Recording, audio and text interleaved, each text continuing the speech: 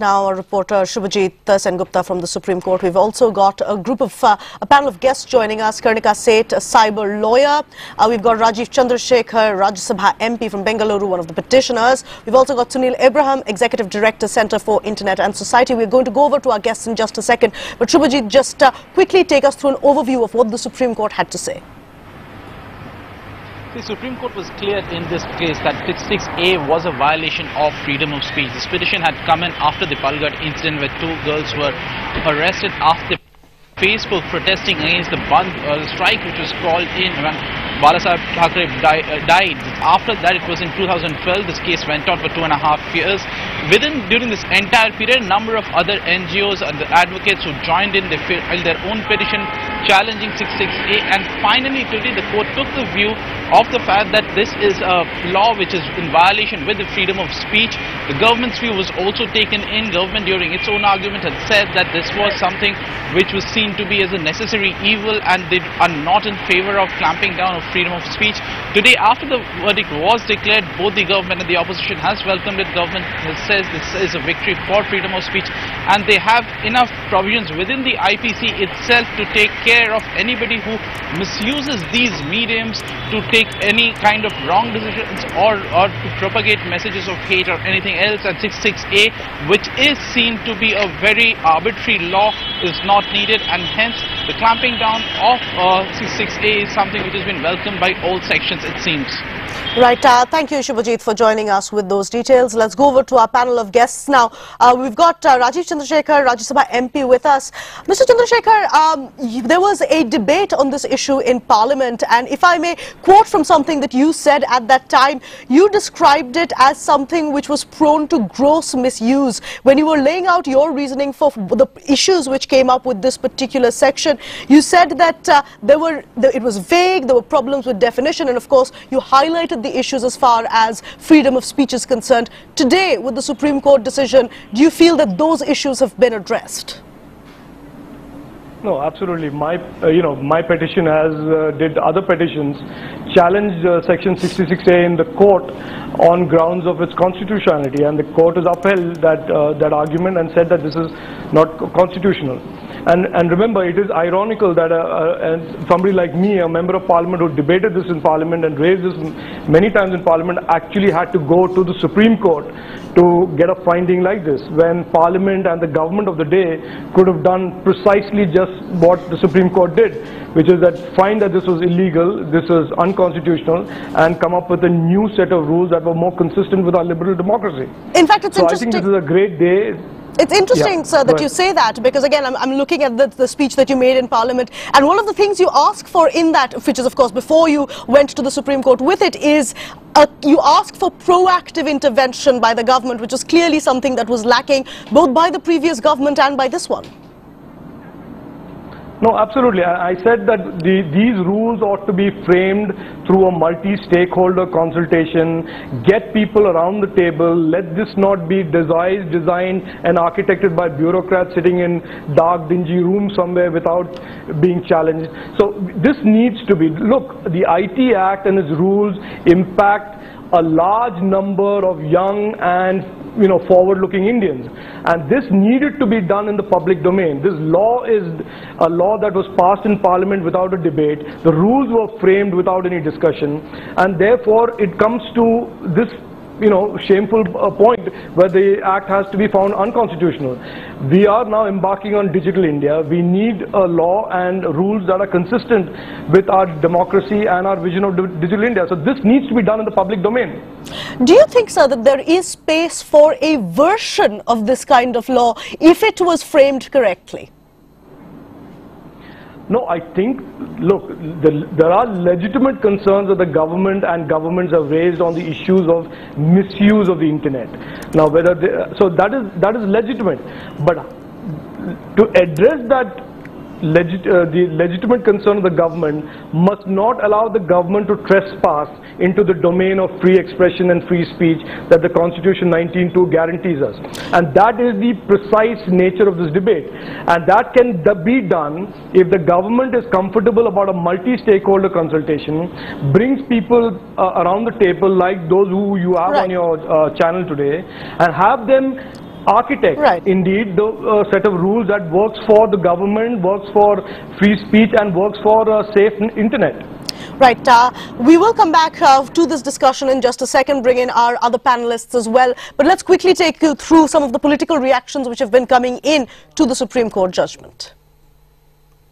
I am awaiting the judgment of the Honorable Supreme Court, and I will come with a structured response after going to the judgment, which I am told runs into 200 pages. We respect freedom of speech and expression.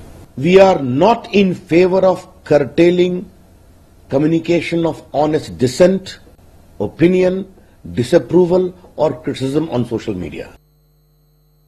Ironically, even your government had opposed the striking down of Section 66 of the IT Act. But what are your first reactions really coming in from the Supreme Court verdict? Well, the Supreme Court has done the right and appropriate thing by striking down Section 66A. It had become an instrument of oppression. So therefore, if you want to go against people who, well, let's say, constitute what is called the bulk of the dark net or are the hidden people, then you have to aspire to ensure that globally acceptable rules of engagement emerge. Knee-jerk law enforcement, as 66A entailed, is not the solution.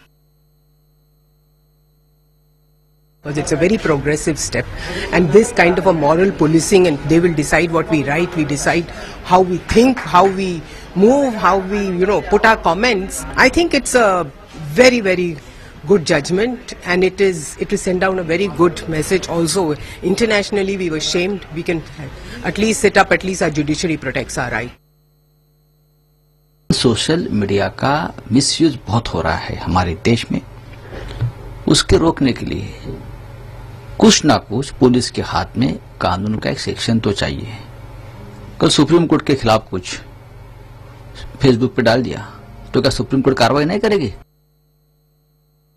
Over the past few years, social networking sites and blocking sites have emerged as a tool to give voice to our political resentment, and the state has been arbitrarily cracking down on those activists and bloggers. Online is the only medium by which we express our anger, so it should be respected.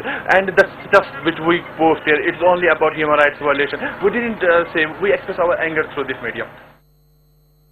How important is this decision as a creative person? No, it's very imperative for us, because at the end of the day, when we want to reach out to a lot of people, and social media is a fantastic platform for us to, but we have to keep in mind the sentiments of the people most of the time, because if we put up something that is a bit offensive with respect to politics or religion, we're just doing it because it's our point of view. We're not trying to hurt anyone's sentiment with respect to anything. It's our point of view, we feel this is what it is, and we make a quick joke about it. But from the recent past, what we've learned is people have got death threats with respect to putting up stuff on social media, and I think this judgment is a fantastic landmark for creative people, especially people in the comedy field. Let's go back to our panelists now and really get a legal perspective on what this means. We've got Karnika Seth, a specialist in cyber law, also with us. Karnika, if we take a look at what the Supreme Court has said today, basically what it came down to was whether this section contravened freedom to expression or not. And the Supreme Court decided clearly it did, and therefore it was unconstitutional. Correct. In my view also, when you look at the section, the terms were itself so ambiguous. Terms like inconvenience or annoyance, you cannot criminalize somebody and say, an act of annoyance could lead to, say, 3 years of imprisonment term, unless the gravity is there. I mean, you have to define the scope and determine the degree of a particular act to say that this act can be criminalized. Therefore, the ambiguity had to be, just struck down, and the whole section is quite vague. And that's the reason that I think that today's verdict, I completely agree with the stand and the decision. And definitely, when it comes freedom of speech on the net, is something that nobody would, look up and say that this is correct. Right. So, in order to grow, in order to let the free speech prevail, this was essential. So I think this is completely agreeable. Right, let's go over to Sunil Abraham as well. Sunil, what this does is really bring up... Right, sorry, do continue. Let's go over to... I was saying that when you see IPC, yes. you have various sections. you have various sections of the IPC where you have murder and other sections which clearly say what amounts to murder, what are the illustrations which will be there, and in this particular section, if you see section 66A, you would not find any examples or any illustrations to define the scope of these words. Therefore, this I would say that this was unconstitutional. Right. So now let's really take that question over to Sunil Abraham. Sunil, what this also does is really highlight once again an ongoing debate, which is that until you can define the internet, you can't define laws for it.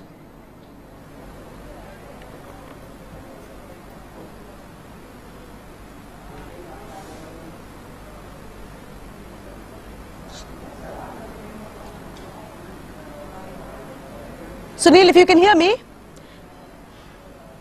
Sunil, can you hear me? Sorry, are you asking me the question? Yes, yes. Yes, I can. Could you repeat the question, please? What we were asking was that what this does is bring up the debate that all of you have been having for a very long time, which is that until you define the limits of the internet, you can't define laws for it.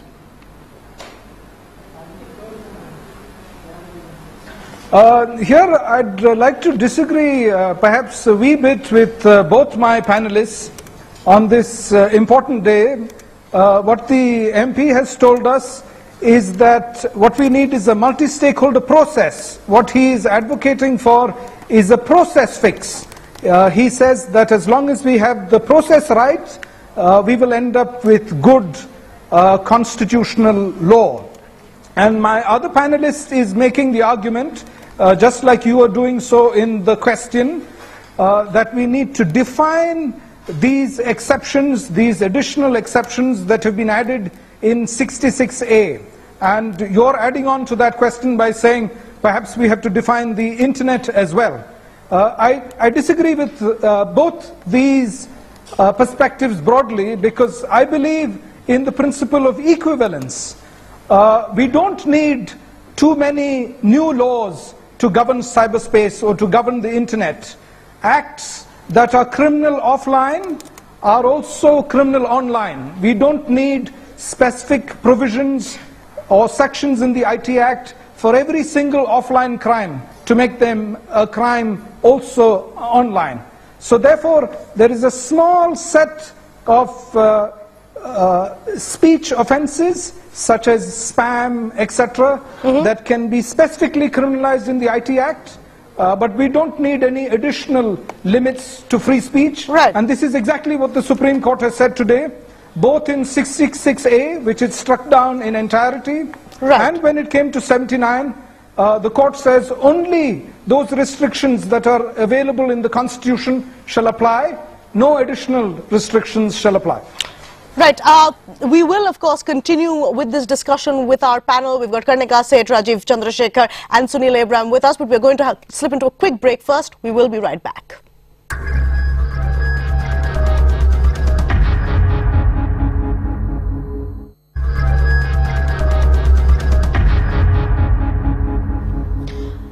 Welcome back. The main stakeholders as far as Section 66A are concerned are those who use the internet.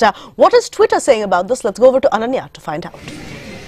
Rajari, thanks very much. Our hashtag on IBN Live for Section 66A is hashtag Sec66A, and that's trending at number 3 position on Twitter India at the moment, as you can see from this screen over here. This is the big talking point right now across Twitter, that is after cricket, of course. And the first tweet this afternoon is from Rajiv Chandrasekhar. He's the Member of Parliament from Rajya Sabha who filed a petition in this case, and he says it's a journey that began in 2013. It now comes to a close, and feeling happy and fulfilled. Congrats to all petitioners and Indians. Free speech wins. Of course, it's not just the high-profile personalities who are tweeting. There's Gaurav Agarwal at G_Knox who says, oh, the joy of being free. Be who you are and say what you want. Those who mind don't matter, and those who matter don't mind. I think he sums it up pretty well, the hashtag Section 66A. We have a tweet from Arun Nambiar who says, BJP, Congress, AP or anyone. Section 66A being thrown is a warning to all political parties from the people of India. The Supreme Court is our weapon against you. That's how the Supreme Court has now empowered the common man in India. There's a tweet also from filmmaker Onir who says he feels empowered as a citizen of a democratic country with Section 66A being scrapped. But it's time now for the Supreme Court, he points out, to scrap IPC 377 that denies freedom to love, pointing the Supreme Court's attention to this direction. There's Mayank Bariar who's tweeted that the Supreme Court has struck down the entire Section 66A. The faith in justice has been restored. Laws like these breed tyranny. That was a predominant sentiment on Twitter, remember, especially after November 2012 when that Palghar incident took place, which is in fact formed the basis of the petition today, that on the basis of which the judgment has been delivered. Shweta, I think, sums up what you and I and most Twitter users feel today. Few, so we thought we won't be behind the bars for posting or tweeting anytime soon. Cheers to that one. There's also a note of caution though that's coming in from V Shakti who says, remember, Section 66A going out doesn't make abusive trolling legal, just for your information. And another user is echoing that sentiment, and his name is Anubhav Triwari, who says trolls have got wings. Remember, there has to be a line that is drawn, and the Supreme Court has pointed in that direction when it has said there must be a distinction between discussion, advocacy and what amounts to simple incitement. There's a question that's being raised by Shreya, who says, can someone explain to me where does AIB roast form figure in the scheme of things now? And that was that controversy that broke out about the freedom of speech, and that show that had to be taken offline from YouTube because of that row over whether it had breached its limits. But let's sign off with this tweet from Binayak Acharya, and I think this photo says it all. Can I write something on Azam Khan's buffalo now that Section 66A has been abolished, is the question he's asking Kajuri. I think he's got the answer today from the Supreme Court, won't you say? Thank you so much, Ananya, for joining us with an overview of what Twitter is saying. As always, a little sarcastic, a little funny, and you can't be arrested for it. So we've got another reaction which is coming in now. A man who was arrested in Puducherry for offensive tweets against Karthi Chidambaram. His father, Congress leader P. Chidambaram, has reacted on the judgment. He said, and I quote, "Welcome the judgment. The section was poorly drafted and was vulnerable. It was capable of being misused, and it was misused. If some provisions of the law have to be strengthened, that could be considered, but Section 66A was not the answer." Let's go back now to a panel of guests. We've got Karnika Seth, a lawyer specialist in cyber law, and we've got Sunil Abraham, Executive Director, Center for Internet and Society, with us. Sunil, I'm going to go back to you and pick up where the conversation dropped off, which was whether there are needs to define the internet or not when legislating specifically for the internet, whether there's a need to legislate specifically for the internet, the larger discourse surrounding this particular section, and of course the Supreme Court decision on it. Some of the questions which have been raised, or which were raised in the petitions which had been put in as far as the Supreme Court is concerned, is what constitutes public and private space as far as the internet is concerned. Don't you think that's at least something that needs to be addressed?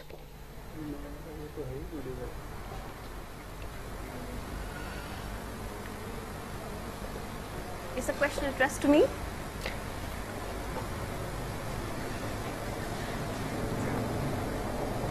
Okay, we'll get back to Sunil in just a sec. Karnika, yes. Let me put the same question to you. What would your take be on it? Well, I think internet is a borderless space, and it needs a treatment of its own kind. We cannot, use the general law which we use for every act to call it an offence. Would equally apply in all cases to internet, or in the same degree, because you see, defamation online will have a far greater impact. So if it is really defamation, then what we have in the IPC and what we have in the IT Act should differ in terms of stringent punishments. Well, you have to basically see the degree. It will vary on the internet. At the same time, what you are expressing as an opinion or what you are saying in a consumer forum, maybe a blog, Karnika, say about a service provider or his goods or services, let me ask you to elaborate. Completely justified. Let me ask you to elaborate on that statement as well.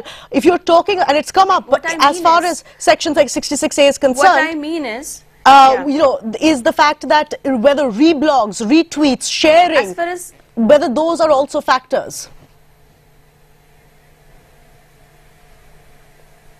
Well, if there is something which is, for example, in terms of obscenity, we say that if something is obscene, then publishing something as well as sending or transmitting is also by somebody knowingly is also equally criminal act. Then in the same vein, if you say that if something is illegal, something is objectionable in the real sense of the word objectionable, then if somebody knowingly or willfully does the same act, will amount to a criminal act. However, the scope has to be defined, the gravity of the offence has to be very clear before you really impute that kind of criminality on an act. So that's what I mean. In the sense that if you're walking on the road, you cannot just walk with a stick and expect that you have the freedom. At the same time, you hit somebody. So you have to have a boundary where you say that yes, this is legal and this is illegal. We are out of time. You can express your view, but you cannot abuse. We are out of time. But thank you, Karnika and Sunil, for joining us as a part of this discussion. What really the Supreme Court has done today is remove one draconian law, but the larger debate over what is and what is not all right on the internet